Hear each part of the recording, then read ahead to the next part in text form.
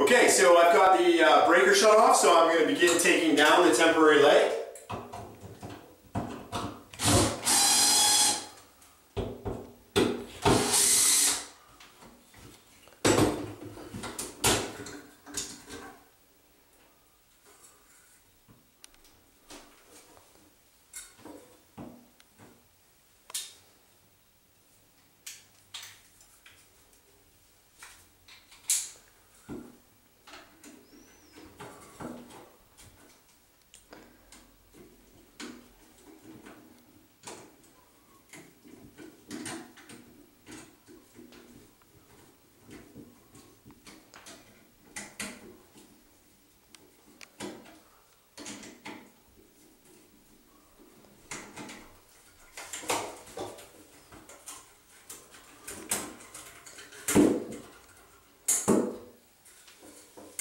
Okay, I've got my light removed. You can see here that I've got 2 blacks and 2 whites. That's because in this washroom I've got a second light that's over here. So one of these blacks and one of these whites is the power feed from the switch, right there. And the other one here is the feed that goes over to this light. So what I need to do, because in this light fixture, I've only got 1 black and 1 white to tie to. I need to twist these 2 whites together, then these 2 blacks together, and then connect onto these. So that way it'll bring power to our second light. So I'm going to start by mounting my bracket, and then I will use my pliers and twist all this stuff together and begin with the install.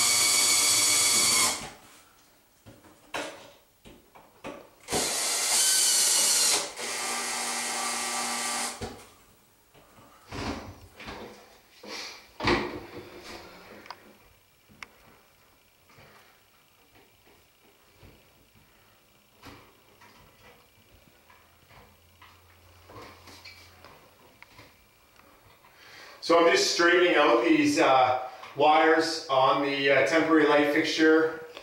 I had to curve them and put them underneath some lug screws.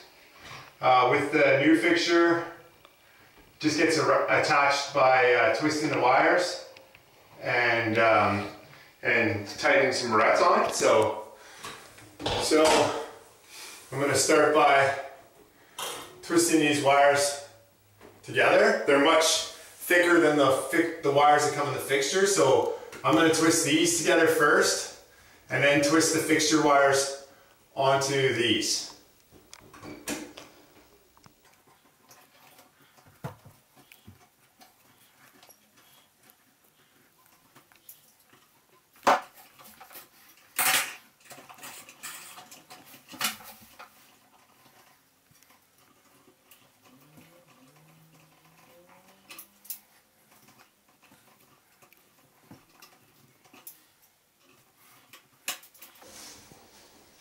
Okay, so I've got both these wires twisted together. Here's my ground wire. I'm going to, this mounting bracket, which the fixture screws down into when I get it installed, I've got to make sure it's in the right spot. It's got a little adjustment screw on it, so I've got a hole right there and a hole right there. So I'm going to hold the fixture up loosely and see. I'm actually going to mark a little line where I need that bracket to be, and then I'll make the adjustment of the bracket to make sure that it's straight when I go to mount this light.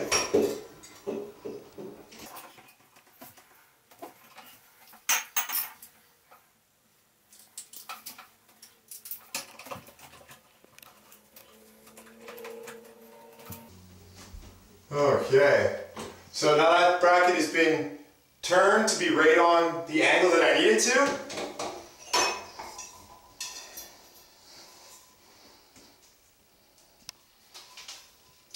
Now when I'm mounting a fixture, I like to start by mounting the ground wire.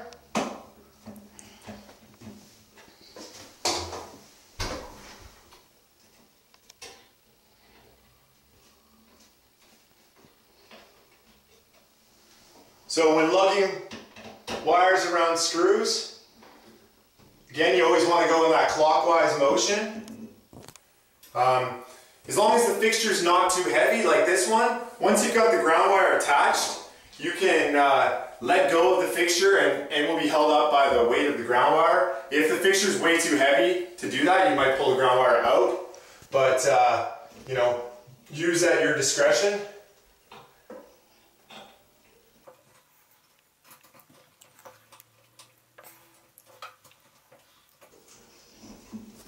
Okay, I've got my ground wire ready together.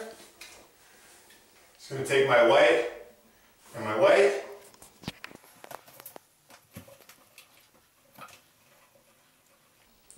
Now when twisting on the morettes, always do a test check to pull your wire to make sure it's stuck in there. That one's pretty good. Grab yourself a piece of electrical tape.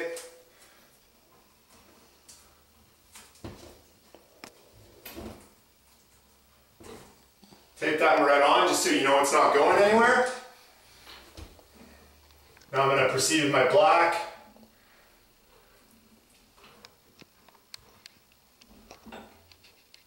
Okay, nice and secure.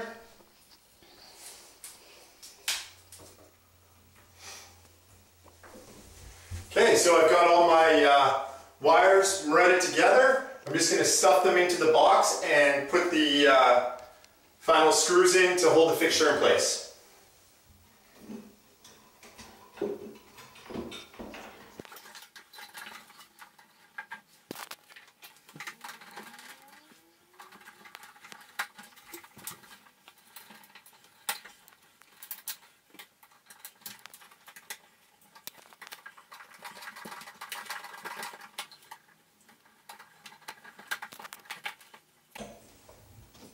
Okay, so this fixture is fully mounted. Looks pretty good. Nice and level. Just going to install the bulbs. Now it's very important that when you're working with light fixture or even just switching bulbs in your house, that you read the recommended wattage of light bulb and type of light bulb so that you don't have a fire hazard in your house. It's really important, some light fixtures that are closed in, if there's too much heat that's available to get built up inside the fixture, could actually light stuff on fire in there because of how hot the bulbs get. So really, you got to know the exact wattage of the type of bulb that's required for your fixture.